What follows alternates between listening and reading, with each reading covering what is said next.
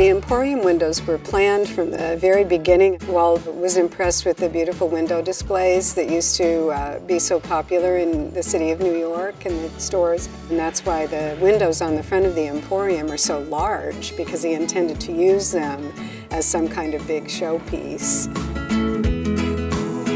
These windows are going to be very different because they have actually 3 different shows in them. All the other animated windows was just one scene, and it usually had 1 or 2 characters that moved.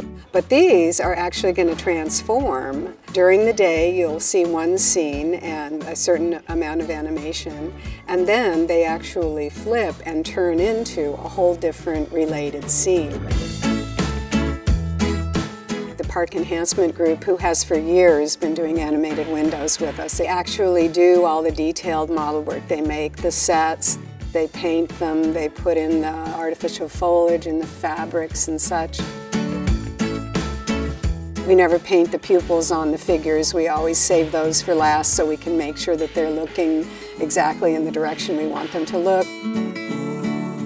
To celebrate the 60th anniversary, to be able to bring those back again, I think the fans are going to love that, and it's really a great way to celebrate on Main Street.